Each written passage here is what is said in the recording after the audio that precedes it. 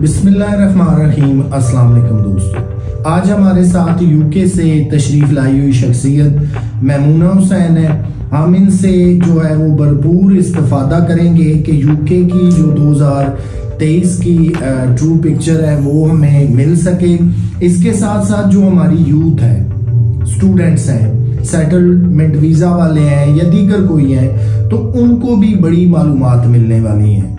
जैसे पाकिस्तान के हालात हैं आप सारे जानते हैं, उसके अंदर हम पूरी एज ए नेशन ख्वाहिशमंद होते हैं हम कनाडा, अमेरिका, यूरोपीय यूनियन या बरतानिया सेटल हो जाएं। लेकिन वहाँ की लाइफ क्या है, कैसे सेटल होना है, क्या क्या मुश्किलात पेश आ सकती हैं, इस पे एक छोटा सा जायजा लेते हैं। जी मैमूना हुसैन, वेलकम करता हूँ आपको पाकिस्तान में। Thank you. तो आप मुख्तसर सा हमारे ऑडियंस को अपना तारुफ करा दें कि आप यूके में क्या करती हैं। जी, अस्सलाम वालेकुम everyone, my name is Maimoona Hussain. I live in UK for 17 years and I'm in medical field. I work as a nurse.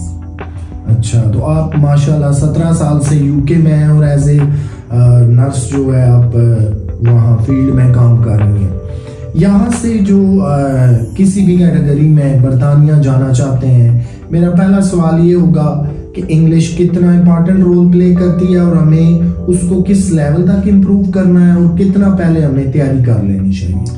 Ji, English is very important when you planning to visit UK or you want to go for work purpose. English is very important because it's for all the communication, for all the socializing. You have to learn the English first before you start moving to UK.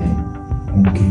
वहाँ की life के बारे में थोड़ा सा बताइएगा कि वो देखने में तो बड़ी यूरोप की एक चार्मिंग सी लाइफ नजर आती है, एक्चुअली वो कैसी है?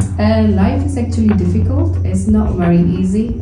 We people work very hard. Myself, I work 12-hour shifts a day, and you have to do everything for yourself. Here, you don't have a luxury in the UK. The luxury you have here, you don't have in the UK. अभी जो process है nationality का, चाहे वो शादी हो या बतौर शहरी आपको टाइम गुजारना हो, तो कितना टाइम लग जाता है यूके का पासपोर्ट हासिल करने तक? Now is the time is 5 years. If you want to get married in the UK, you want to live there, you have to wait for 5 years to get the nationality. तो मुख्तलिफ categories में आपने सुना कि बतौर अगर शहरी भी आप रहते हैं सिटीजन के, तब भी 5 से 7 साल आपको लगेंगे। इसी तरह स्पाउस वीजा पे आप शादी करके जाते हैं, 5 से 7 साल का अरसा दरकार है, तब जाके आपको ब्रिटिश पासपोर्ट मिलेगा। इतना जल्दी कुछ भी नहीं मिलने वाला। हालात आजरा के तनाजुर में अगर देखें तो यूके में महंगाई कितनी है? जी, UK is very expensive nowadays because the war between Russia and Ukraine is impacted heavily on our economy. Electricity, gas prices, everything went up. It affected the whole economy. People are struggling to live daily life. तो क्या हम ये कह सकते हैं कि जो महंगाई वहाँ पर भी हो रही है, तो वहाँ पे ज़रा जो है जिंदा रहना मुश्किल अब होता जा रहा है, काफ़ी मुश्किल है, स्ट्रगलिंग हालात चल रहे हैं। It is very difficult because all the foods we consume in England, it comes from different countries, so it's globally impacting every single country because all the food we consume, it travels from different country to England, it comes to supermarket and then we buy. So it's globally, I can say, it's hugely impacted.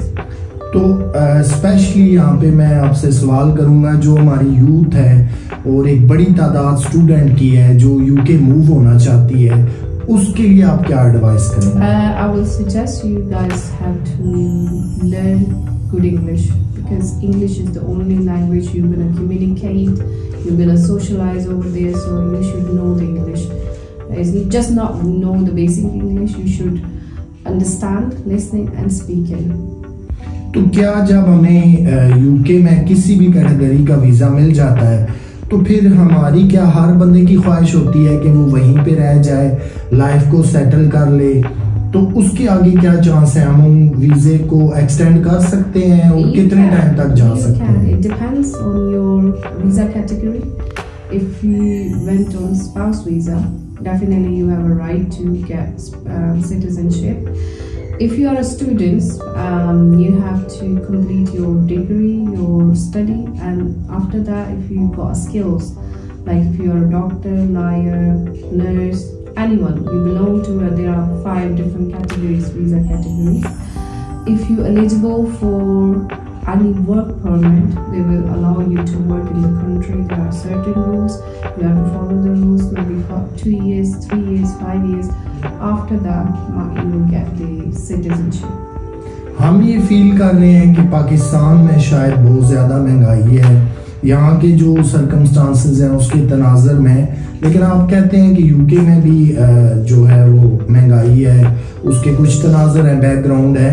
तो जो अब वहाँ पे मुख्तलिफ departments की strike चल रही हैं, तो हमारे यहाँ जाने वाले कुछ इस हवाले से भी थोड़े खौफजदा होते हैं कि शायद वहाँ पहले ही हालात मुश्किल हैं तो हम जाके किसी मुश्किल में न फंस जाएं। जी ऐसे ही है। बहुत सारे स्टूडेंट्स जाके उनकी वीडियोस देखिए सोशल मीडिया में, तो वो बताते हैं कि बेटर है कि हम ना ही आते यूके में। इट्स नॉट वेरी इजी, क्योंकि वहाँ पे गवर्नमेंट ने बहुत सारे रूल्स सेट किए हुए हैं हर बंदे के लिए, हर कैटेगरी के लिए। स्टूडेंट्स के लिए तो बहुत ज़्यादा मुश्किलात हैं, जिसकी वजह से वो चाहते हैं कि ना ही आया जाए, क्योंकि आपको स्टडी भी फुल टाइम करनी है, आपको set hours 20 hours a week मिलते हैं, जिसमें आपको वर्क अलाउ होता है, जिसमें आप अपने खाने पीने की चीज़ें कर सकते हैं, अपना रेंट पे कर सकते हैं। उससे ज़्यादा अलाउ नहीं है। अगर आप उससे ज़्यादा वर्क करते हैं और वहाँ की गवर्नमेंट को पता चल जाता है, तो वो आपके लिए मुश्किलात पैदा कर सकते हैं।